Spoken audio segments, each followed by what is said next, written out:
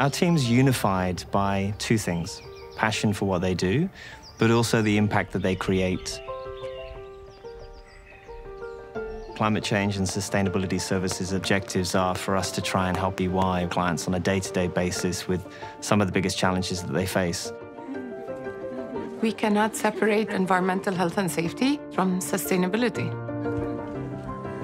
We help companies not just to better understand how they support the health and safety of their employees or their customers or even the general public, but actually how do they change their culture. We help clients identify decarbonization actions as well as new business models, and then also help them to understand that it's achievable. Sustainability is all about looking at the present with a forward-looking view of the future. It's constantly evolving, and we get this opportunity of helping our clients with the challenges that they can't solve for themselves. Our job is to bridge the conversation between climate research and business development. We help design and deliver programs that help to inspire positive change in people's lives.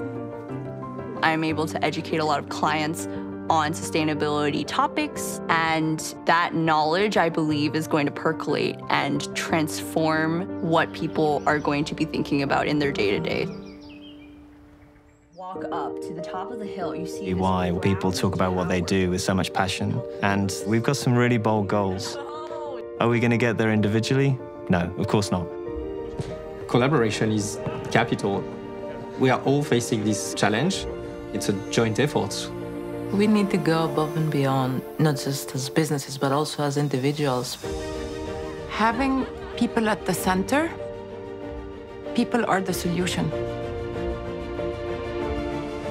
When we think about our climate change and sustainability services team, we don't just think about professionals who help their clients to deliver more sustainable outcomes.